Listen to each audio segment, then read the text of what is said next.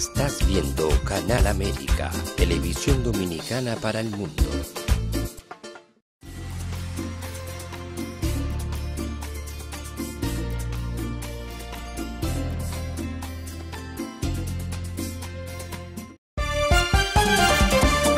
Una década de historia siempre desde Nueva York. La hora del swing se mantiene en constante evolución. Juan Pablito la dirige, sin libretos y sin guión, sin poses, sin maquillaje, siempre dando gloria a Dios.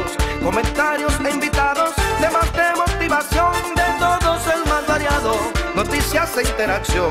La hora del swing, el programa del pueblo y de Dios. La hora del swing, el programa del pueblo y de Dios. La hora del swing, el programa del pueblo y de Dios. La hora del swing, el programa del pueblo y de Dios. La hora del swing. La hora del swing.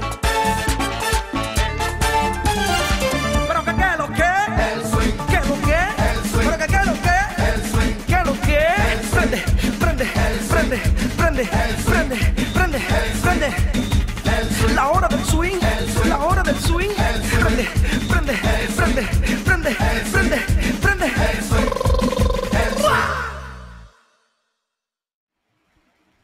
Buenas tardes, gracias. Bienvenidos a la hora del swing, el programa del pueblo y de Dios. Un saludo para toda América,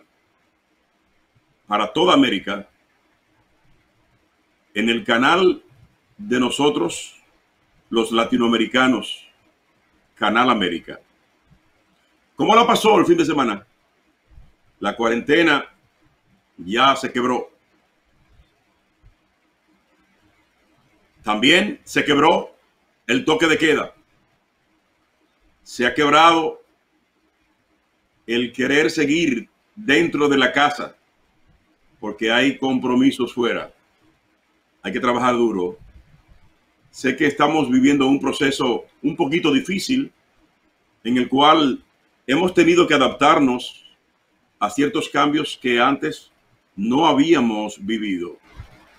Pero aún así, debemos mantener la buena fe, la buena actitud para seguir hacia adelante. Es un compromiso de nosotros, como familia, de cada miembro de la familia, aportar lo que sea posible, necesario y pertinente para la sobrevivencia de todos. Somos una cadena en la familia y cada quien representa un eslabón. Hay uno en la familia que es consejero, hay uno en la familia que es maestro, hay uno que es científico, hay uno que es abogado, hay uno que es policía, y cada quien defiende la parte que le corresponde. Igual también en la vida individual de cada ser humano. ¿Se ha puesto a pensar alguna vez cómo usted defiende todo lo que tiene que defender para preservar la sobrevivencia? El gastar menos a veces para poder luego pagar más. El gastar a veces más para luego tener menos.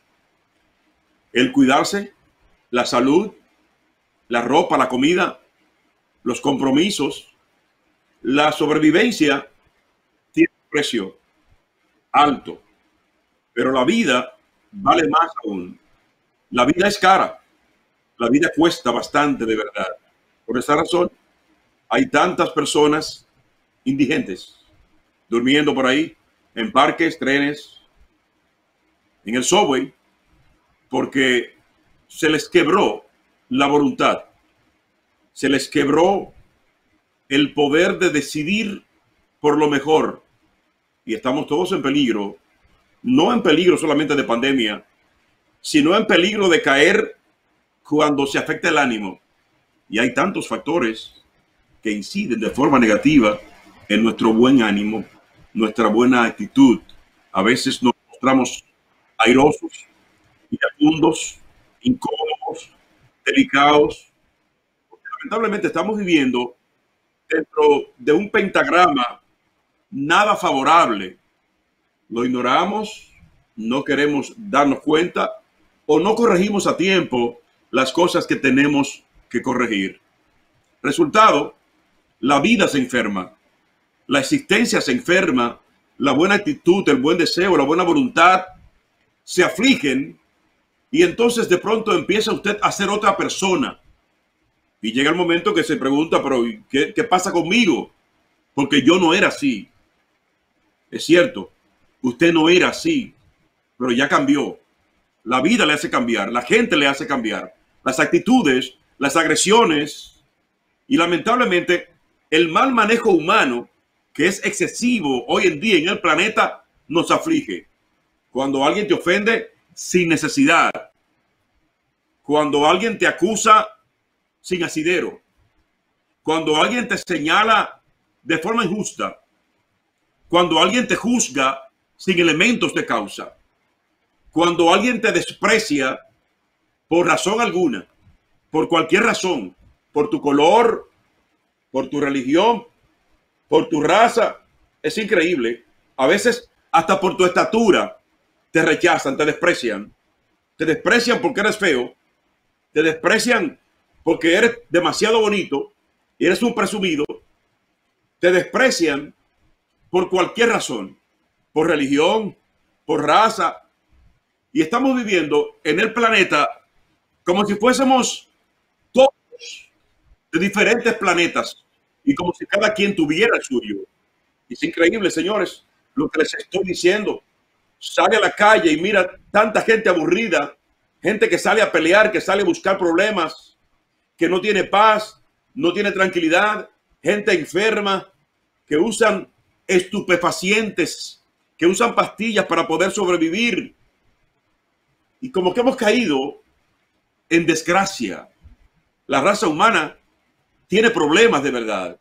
Estamos siendo cada día menos humanos, más mecánicos, más incoherentes, más insensibles.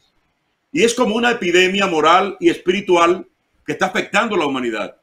Y se pregunta usted a veces, ¿pero yo qué le dije? ¿Y qué fue lo que yo le hice? ¿Y por qué reaccionó así? Se confunde usted, se perturba, se indigna, porque dice, es que no le he hecho nada. Al hijo, al empleador, a su jefe, a su mejor amigo, su mejor amiga, su esposo, su prima, su hermano, su mamá, su papá. Esto es una locura. Las malas actitudes humanas están haciendo mucho daño. Me encontré un problema hace unos días porque saludé a un amigo y le dije, hola flaco. Y se ofendió. Y me dijo, no, mi nombre es fulano de tal. Hoy lo encontré en la calle y le dije, me sentí mal. Dijo, perdóname, pero no es contigo, es que yo soy así. Pero es que ahora uno no conoce a la gente. Con un bozal, con unos lentes, con una gorra. Y de pronto ves a Juan y te crees que es Pedro. Yo pensé que había visto un cualquiera de la calle, una gente, un amigo de esos de la esquina. Me pasó de refilón rápido y le digo, hola flaco. Me dice, no, yo soy Adalberto Domínguez. Ese es mi nombre. Yo soy Adalberto Domínguez. Gran amigo, gran hermano, gran ser humano, gran profesional, director de prensa del Consulado Dominicano de Nueva York. Excelente persona, excelente amigo, de verdad. Un hombre decente, pero no le gustó que yo le llamara flaco. Y le dije, discúlpame, es que no sabía que eras tú. Porque estamos en un tiempo de presión, de estrés. Pero tenemos a veces actitudes que son enfermizas. Tenemos a veces arrogancia que es muy dañina. Y solamente pensamos en hacer dinero, en tener buena ropa, en comer bien, dormir bien, divertirnos, pero no alimentamos el hombre espiritual. Ese que no come cerdo ni come pescado, ese que no le importa que tú estés bonito, de que seas alto o seas bajito, ese que no tiene nada que ver con nada material, incluso con nada de costumbre humana, el espíritu del ser humano, la presencia de Dios en nosotros no requiere otra cosa que no sea paz, amor, tranquilidad. Vamos a dejar ese estrés. Vamos a pedirle a Dios que nos ayude a dejarlo, porque de que vamos a dejarlo es mentira. No vamos a dejar nada, no podemos. Estamos atrapados en un mundo incomprensible, en actitudes enfermizas. Les invito hoy a que me ayuden a orar, a pedirle a Dios por la humanidad, porque la humanidad está en declive, está en desgracia. La gente ha perdido la capacidad de sonreír. Hay personas que se ofenden cuando ven a una gente contenta, alegre, porque ellos hace años en su vida que no ríen, que perdieron la paz, el amor, la esperanza. Tenemos una epidemia de actitud negativa en el ser humano. Y yo me río a veces por eso. Y gozo y brinco y parezco un loco. A Dios gracias que parezco un loco porque soy feliz así. No puedo echarme todo encima. Tengo que vivir en paz, en armonía. Eso le pido a ustedes.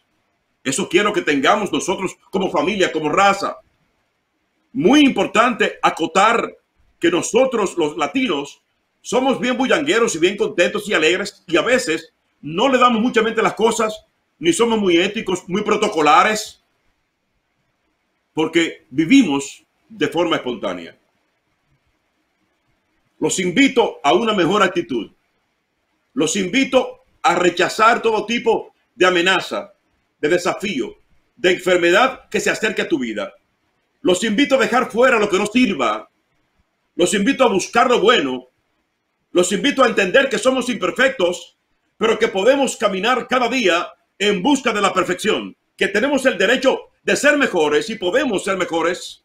Pero para ser mejores, primero tenemos que empezar por darnos amor, afecto, por preocuparnos por el otro, no tanto por nosotros, por preocuparnos por el vecino, por el amigo, por el de arriba, el de abajo, porque estamos pensando solamente en nosotros, como si fuésemos el universo, como si fuésemos el único planeta. Dale tiempo y espacio a los demás y tú verás que seremos más felices.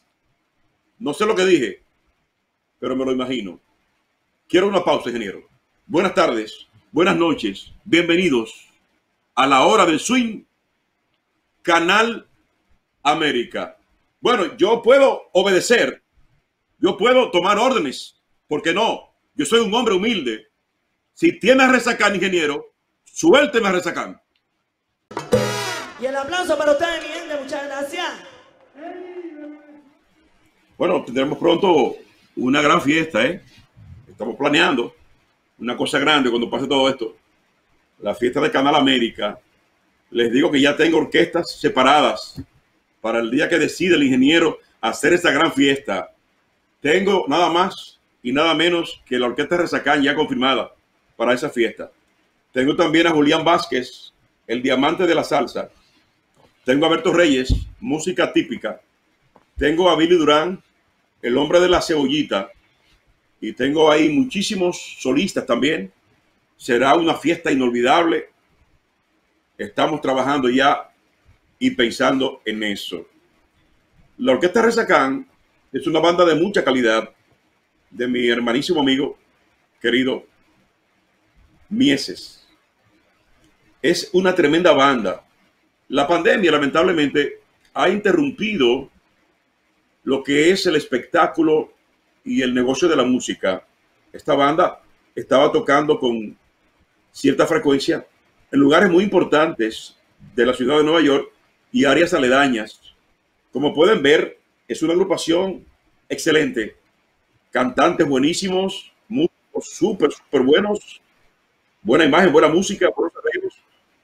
Y nosotros siempre le hemos dado nuestro apoyo a esta orquesta que está usando a New York City como plaza para su lanzamiento por el mundo. Tienen planes de giras para Sudamérica y el Caribe y una agenda fuerte en Nueva York una vez retomemos la facilidad y posibilidad de abrir esos lugares de diversión. Quiero que estén pendientes de esta orquesta y que no olviden su nombre. La orquesta Resacán es excelente, tremenda orquesta. Vamos a tenerla en la fiesta de Canal América. Felicitamos al señor Mieses, a Rafael, a su equipo, músicos, cantantes, porque es una excelentísima banda y estaremos acá en el programa dándole a conocer todo lo bueno que haga esta orquesta de ahora en adelante. En miras a pararnos después de la pandemia. Voy a pasarle la promo de la orquesta Resacán en la que está su número, su contacto, para que si quieren llamarlos, pues le llamen para cualquier particular. Adelante, ingeniero. La salsa romántica tiene un nuevo nombre: Resacán. Yo soy un egoísta que solo vive pensando en mí. Resacán. Yo soy un egoísta que Una orquesta con clase, tocando salsa. te mentiría. Llámanos al 646-287-9046. Merengue, cumbia, bachata y más. Orquesta Resacán. Una orquesta con clase. Para contrataciones, llámenos al 646-287-9046 o visítenos en nuestras redes sociales. Orquesta Resacán. Que lo que te conviene. Resacán. Bueno, señores, Resacán, chulísima, ¿eh? Me puede llamar y darme su opinión y preguntarme cualquier cosa sobre esta importantísima banda. Señores, buenas tardes, buenas noches una vez más. Felicitar a la gente de Antillana Supermarket, su nueva sucursal, ingeniero, allá a la altura de White Plains Avenue en el Bronx, 640 de Pelham Parkway. Ahí es donde pica el peje y donde prende el motor. Nuevecito el supermercado, super surtido. ¿Y cuántos especiales tiene, señores? El Antillana de White Plains. 640 de Pelham Parkway, esquina White Plains. Ahí lo tienen todos los vecinos del área. Atención, gente de Bronx, de White Plains. Ya abrió sus puertas Antillana Supermarket. Mercancía de calidad, precios increíbles, especiales, surtidito, nuevecito, cómodo, amplio, elegante, limpio. Los invitamos a aprovechar los especiales de apertura, lo que es ya la gran inauguración de la nueva sucursal de Antillana Supermarket de Bronx, White Plains. La película Detective Dominicano, realizada en nuestros barrios, actores nuestros, artistas, productores nuestros, que están dando lo mejor de ellos para entretenernos. No se pierda esta trama, Detective Dominicano, Dominican Detective con Tiguerito. Aquí hay un avance de la película. Tú no quieres un trapo de detective, carajo. Yo sé que te tengo comiendo a ti, no jodas.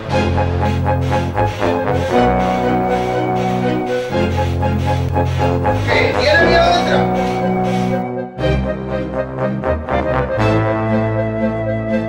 No, mi hija, demasiado problema. Yo te vi corriendo y yo, pero se me parece, no se me parece.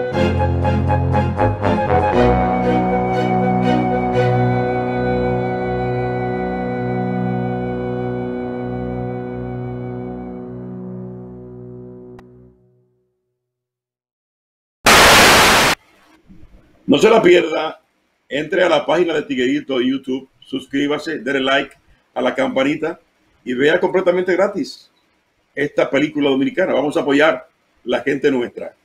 Tiguerito Producción, YouTube. Entre y suscríbase. Tavares Restaurant, el sabor de la bandera. Tavares Meat, la puerta grande de las carnes al por mayor y al detalle. Tavares Multiservices, sirviendo a la comunidad con cariño y respeto. Empresas Tavares, nada igual. Dame audio, hombre. Cleveland y Elton Street. Teléfono 347-461-9980. Tenemos de todo y para todo. Producto dominicano de Centro y Suramérica. Todo a tus manos, cerquitita de ti. Tavares Meats Market, la tienda que tú esperabas. Estamos abiertos los 7 días de la semana, de 7 de la mañana a 9 de la noche. Brooklyn está de fiesta.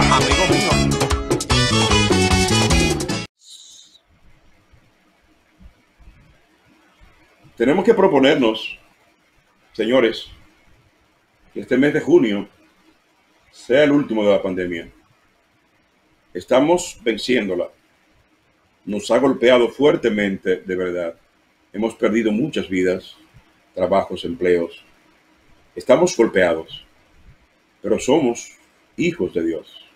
Y solo Dios sabe el porqué de las cosas. El apóstol Pablo decía que morir en Cristo es ganancia. Nosotros no conocemos el mundo después de la muerte, pero Cristo prometió vida eterna a los que en Él creen, aún después de la muerte.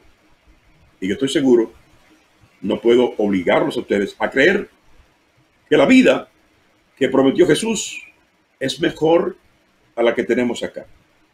Es muy probable, ingeniero, que los que se han muerto, los fallecidos, estén hoy mejor que nosotros. No hemos pasado nunca a esa dimensión, desconocemos la naturaleza de esa vida que Jesús prometió, pero yo tengo la fe, la esperanza, la convicción, la certeza, la seguridad de que morir en Cristo es ganancia. Pero yo espero en Dios que nosotros podamos vencer la pandemia en lo que falta de este mes de junio. Que el Espíritu de Dios nos dé la fuerza, la libertad para pisarla, para vencerla, para detenerla en el nombre de Jesús. Les digo esto porque nuestra lucha aún continúa y es fuerte. No podemos rendirnos. Tenemos que tener buen ánimo. Sobre todas las cosas, actitud y fe para seguir hacia adelante. Pero hay que ser bravo, hay que ser guapo. El reino de los cielos se hace fuerte y solo los valientes lo arrebatan. Twins Pharmacy, abierto de 9 de la mañana a 7 de la noche. Su sucursal número 2 de Broadway, esquina 172, está abierta. Ahí estamos, como siempre, pero con más amor, con más ánimo, con una convicción más fuerte, más férrea del servicio que ustedes necesitan. En tiempos de pandemia, de dificultad, hemos estado ahí todo el tiempo, dándole a ustedes ese servicio que tanto necesitan. Y lo más importante es que sepan que ahí estamos ahí, esperando por ustedes, para responder a cada necesidad, con amor, profesionalismo, convicción y dedicación. Twins Pharmacy de la 172 y Broadway, y Twins Pharmacy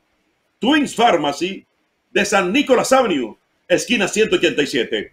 Estamos abiertos para usted, dándole la mano amiga y el servicio profesional que usted tanto necesita. Sus recetas, sus medicinas, todo lo que conlleva la buena salud, lo tenemos ahí para ustedes. Twins Pharmacy, la grandotota de Washington Heights. Vamos a una breve pausa comercial, ingeniero. Vamos a cumplir compromisos para de inmediato regresar con ustedes en la que prende la hora del swing.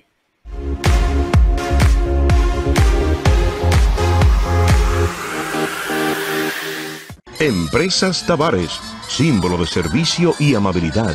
Tavares Restaurant, el sabor de la bandera. Tavares Meat, la puerta ancha de las carnes al por mayor y al detalle. Tavares Multiservices, sirviendo a la comunidad con cariño y respeto. Empresas Tavares, en Brooklyn, calidad incuestionable, nada igual. Somos de Nueva York y conocemos Nueva York. No inventamos ni improvisamos. El abecedario empieza con A. Las 5 vocales empiezan con A. La palabra ahorrar empieza con A. Y Antillana empieza con A. El de la A, Antillana Superfood, la mejor opción para ahorrar. Viandas, vegetales, legumbres, calidad, productos orgánicos. Antillana Superfood es como su casa, es como su hogar. Venga aquí y consiga los mejores precios. Los mejores especiales todo el año están en Antillana Superfood, el de la A. En carnes, aves, pescados, mariscos, indiscutiblemente hay un solo. Antillana Superfood, el de la A. Grandes ahorros. Porque todos los años cerca de la casa y tiene mejores precios. No es tan caro y los productos que tiene son buenos. En variedad, calidad y precios, nadie se puede comparar a Antillana Superfood, el de la A. Grandes ahorros. Antillana Superfood. 1791 Girón Avenue, 718-975-4868. Los dominicanos están con Dr. Yomare Polanco, diputado de ultramar. Honestidad, dedicación, responsabilidad y compromiso. Vamos a votar por el número 1, Yomare Polanco. Ella se está preparando para su cita de esta noche. Mientras tanto, él... para arriba, para abajo, para arriba, para abajo. Cuando de pronto... Mi amor, ¿hiciste la reservación para esta noche? ¡Trágame Mi amor. Mejor ven a la casa que te tengo preparado una sorpresa.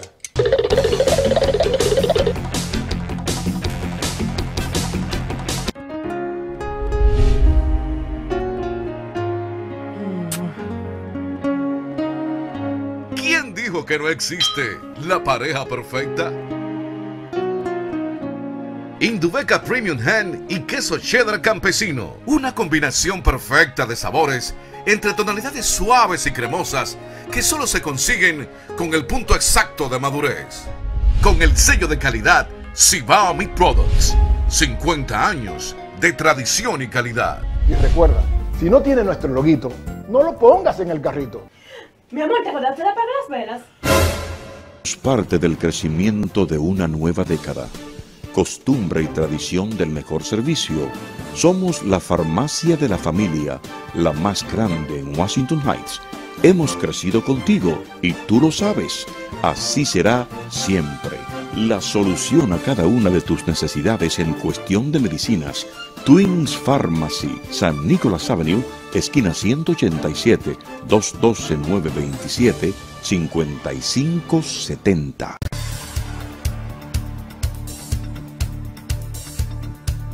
Menos palabras, mejor servicio. Estamos para servirle. Venga y visítenos. Office Tax Paulino. Taxes y envíos de valores. Nuestra mejor publicidad es nuestra seriedad. Pues muchísimas gracias. Estamos a las órdenes. Muchas gracias a usted por decidir venir a preparar sus impuestos de esta oficina. Office Tax Paulino. Hicimos historia en el Bronx. Ahora le toca a Manhattan. Antillana Superfood Marketplace, el imperio de los precios bajos, inaugura su nuevo supermercado en el 3900 de Broadway, esquina de la calle 163, Antiguo Liberato. Ahora es que se vende barato.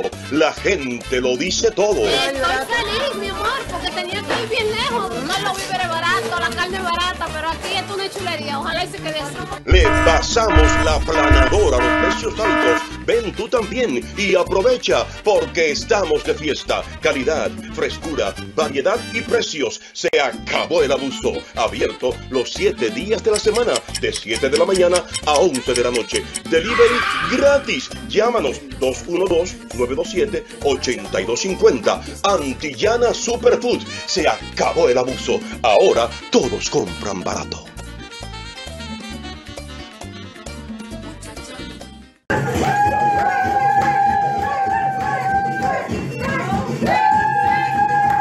Ya estamos de vuelta en la que más te da, la hora del swing, la que...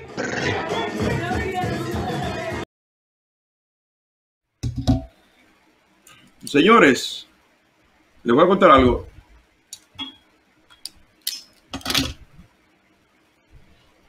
En una de esas calles de Nueva York, se me acercó un delincuente atracador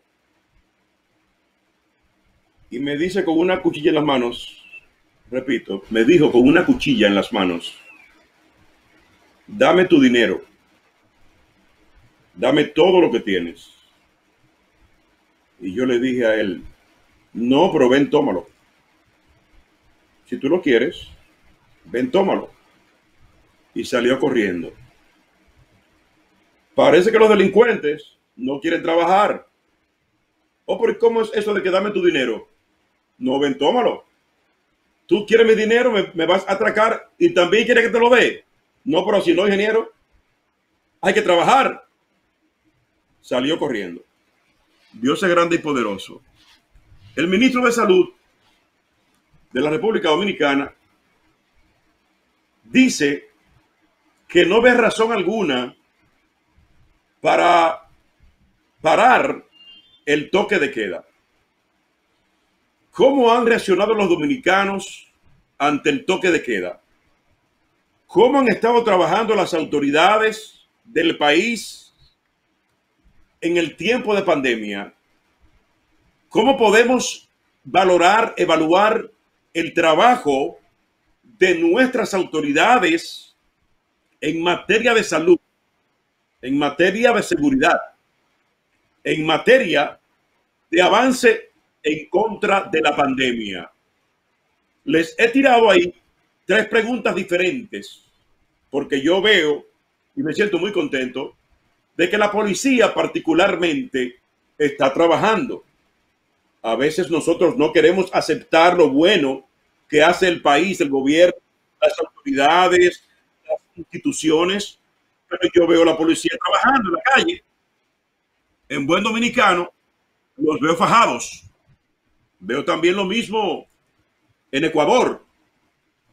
Veo que en Latinoamérica se está trabajando para luchar en contra de este gran mal. Pero lamentablemente los pueblos nunca están conformes. En Colombia han manejado también la situación con mucha altura. Los científicos, los ejecutivos, los departamentos de salud, ambientales, los psíquicos también, las emociones, porque hay que trabajar con la gente en todos los sentidos. Pero a veces la gente no está conforme. Dice el ministro de Salud en República Dominicana que él no ve razón alguna para parar el toque de queda. Veamos.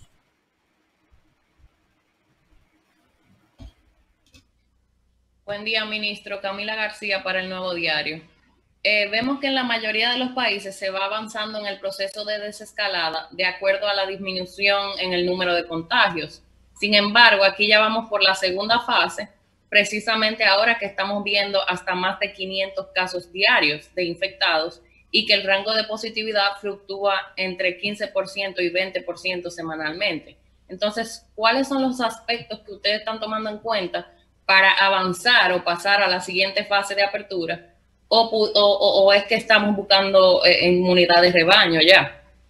Y por otro lado, sabemos que el estado de emergencia es necesario para que el presidente pueda decretar las medidas extraordinarias y para continuar con la misma desescalada. Pero de acuerdo a las proyecciones, ¿considera usted necesario que se siga prolongando el toque de queda? Específicamente el toque de queda, que ahora mismo, por ejemplo, en el transporte público, es lo que está causando que se aglomeren las personas a las horas pico. Esas son mis 2 preguntas de hoy. Muchas gracias. Los indicadores son exactamente los mismos que se siguen en todas partes del mundo. Nosotros hacemos una combinación de los datos epidemiológicos que vamos dando, que incluyen la tasa de positividad, como usted ve, viene desde 36% y se ha situado en un 17.67% en el día de hoy. Ese es un dato que siempre mantenemos, igualmente que la tasa de letalidad, que hoy se sitúa en 2.68%. La positividad, como decíamos, informábamos, en el día de ayer fue la más alta registrada en los últimos 81 días. Y están ocurriendo justamente dentro del esquema de apertura que habíamos señalado.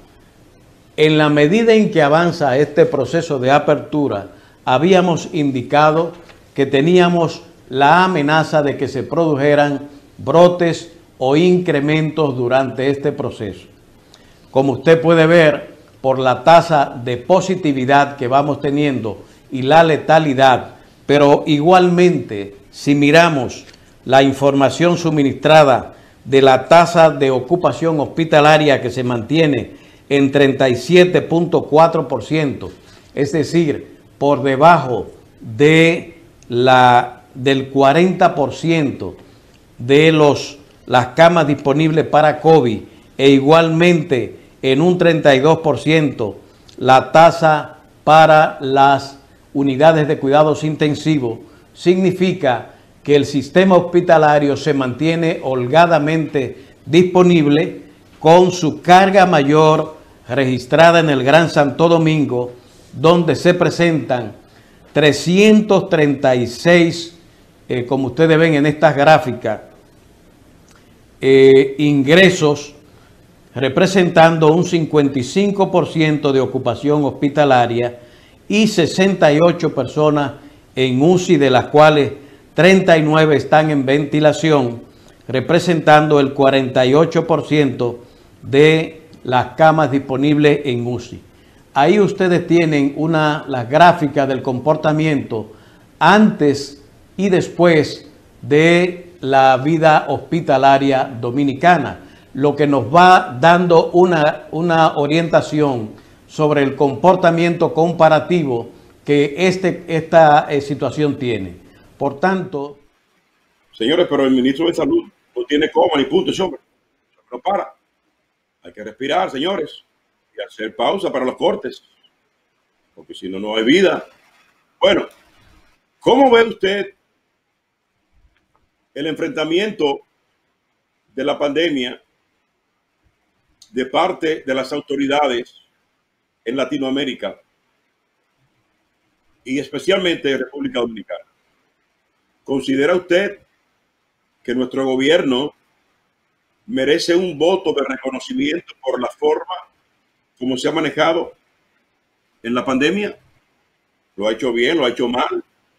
Póngame, por favor, ingeniero, en pantalla nuestro número telefónico, a ver si alguien puede llamarnos y opinar con conciencia, conocimiento, sin pasiones. ¿Cómo ve usted que ha trabajado el gobierno? Han trabajado las autoridades para enfrentar la pandemia. La cifra de muertos, por ejemplo, es alarmante, es aceptable, inevitable.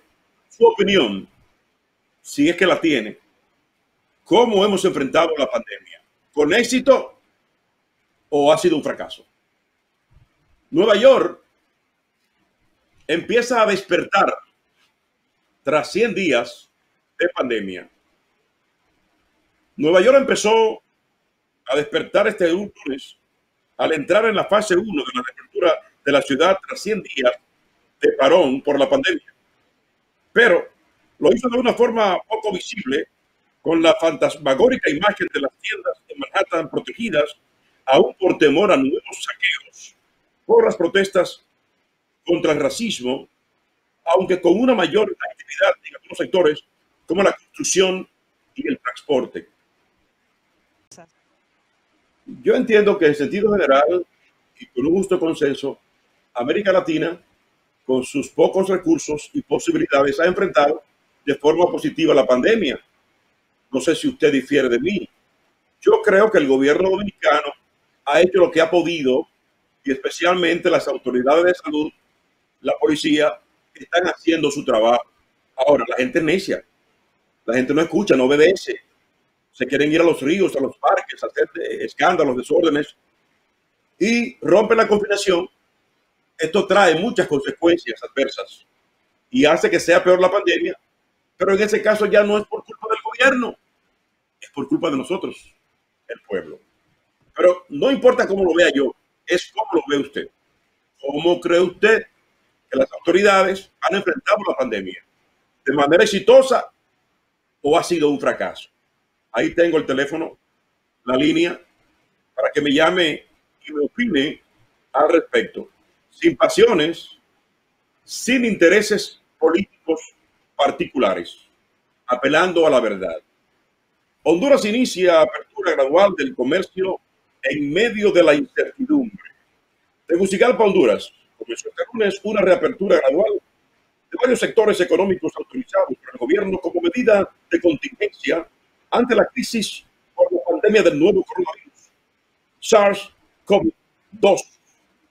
Vamos al audio y en breve la llamada, que tengo a alguien en línea. ¿Tengo llamada? Bueno, tengo llamada telefónica. Buenas tardes, hermano. ¿Cómo está usted? Muchas felicidades por este importante programa. Después de oírlo a usted, yo soy el hombre más feliz de la tierra.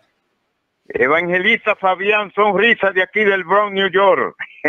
Que Dios le bendiga, hermano. Un placer escucharle. Dígame por favor, ¿Cómo usted ha visto la gestión de las autoridades frente a la pandemia? Bueno, hermano, sinceramente, me da pena decirlo, pero debieron de hacerlo mejor.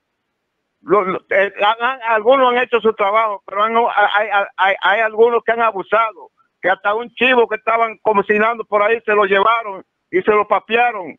También otros que estaban celebrando una parrillada, una cosa en su casa, al frente de su casa, también le llevaron la parrillada y todo y se lo papearon. Eso no debe ser así. Señores, si esta gente no están haciendo desorden en las casas y están cumpliendo en su propia casa, ¿verdad? Celebrando con su familia o lo que sea, o su vecino, ¿para qué hacerle esa maldad, ese daño? No, yo no estoy de acuerdo con eso, no, jamás en la vida, ni nunca voy a estar de acuerdo. Muchísimas gracias, mi hermano evangelista, que Dios lo bendiga. Considero y valoro sobre el comentario. Es muy sensible, es muy humano y apela al respeto, que es imprescindible para la buena convivencia social. Pero hay un pequeño ingrediente. ¿Hay llamada? Vamos a la llamada. Hello, buenas. Sí, buenas tardes. La pregunta que si el gobierno dominicano actuó bien con la pandemia. No, él lo que hizo fue robar mucho y se hizo más rico el penco con el dinero del pueblo, comprando todo sobrevaluado, todo sobrevaluado. Millonarios se hicieron requete millonarios para las ladrones. Muchísimas gracias, mi amor. Ella tiró una recta a 99 millas por hora. Está acusando al penco de ladrón, de oportunista, y que tomaron dinero de los insumos recibidos para la pandemia. Tomaron dinero, administraron fondos y hubo corrupción. Eso es lo que el pueblo dice. Para este programa es muy importante el sentir del pueblo, independientemente de que no sea científico y que en ocasiones discrepemos sobre esos particulares. Pero cada quien tiene su opinión. Lo importante es demostrar lo contrario, demostrarlo con hechos, no solo con palabras. Porque estamos en un tiempo de modernismo cibernético que la gente se entera de todo. El tema del chivo y de la parrillada tiene un pequeño ingrediente, señora evangelista, y es que a veces la gente hace afrenta a las autoridades. Provocaciones fragantes, a propósitos, adrede, aposta, de maldad. Y entonces se incentiva esa agresividad de parte de los policías. Sin razón muchas veces, pero hay muchos abusadores que les encanta hacer las cosas por gracia. Entonces, al igual que usted también, no estoy de acuerdo con esa actitud y esa acción, pero hacemos un llamado, una invitación a la ciudadanía a que no haga las cosas a propósito, de burla, para reírse, para desafiar a las autoridades. Porque el que está trabajando no quiere que nadie relaje con su trabajo. Lamentablemente, por los pecadores caen muchos justos. Me queda una hora completa de programa, 6:54 minutos. Tengo una hora completita todavía, pero esa hora que me queda es mañana a la misma hora, 6 en punto de la tarde, por Canal América. Una hora completita, enterecita. Esta, como que no rindió mucho, porque este programa es así. Cuando menos hay, se bota el agua. La bendición de Dios es interminable. Le doy un beso a usted que me está mirando y las gracias por acompañarme. No importa que sea hombre o que sea mujer, coja su beso, que es un beso santo y sagrado, en el nombre del Señor. Los amo, Dios los bendiga a todos. Gracias. Buenas tardes. Yo sé que pica, pero no es costeño. Una década de historia siempre desde Nueva York. La hora del swing se mantiene en constante evolución. Juan Pablito la dirige, sin libretos y sin guión, sin poses, sin maquillaje, siempre dando gloria a Dios. Comentarios e invitados, temas de motivación, de todos el más variado. No noticias e interacción. La hora del swing, el programa del pueblo y de Dios. La hora del swing, el programa del pueblo y de Dios. La hora del swing, el programa del pueblo y de Dios. La hora del swing, el programa del pueblo y de Dios. La hora del swing. La hora del swing. Pero que qué lo que, el swing, que lo que, el swing, pero que qué lo que, el swing, que lo que, prende, prende, prende, prende, prende, prende, prende, la hora del swing.